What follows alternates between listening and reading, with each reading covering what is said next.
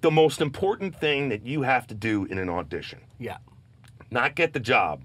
You have to get in there and show them what you can do and get out as soon as you do that and forget about it. Yes. And leave it and just be like, I'm not worried about that. Next. That's mojo, by the way. Yeah, it When is you forget mojo. about When it. you go, thanks a lot. See you later, bye, and Bob. the door closes and you roll the script up and you throw it out and you get in your car and you go back home.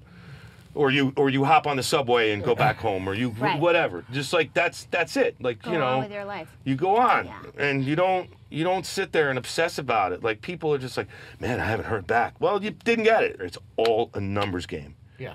You have to be seen as much as possible, and that's it. And it doesn't matter. It doesn't matter if your agent sends you out on a job you're not right for. Go out and do it. Just go out and do it because you need to be seen.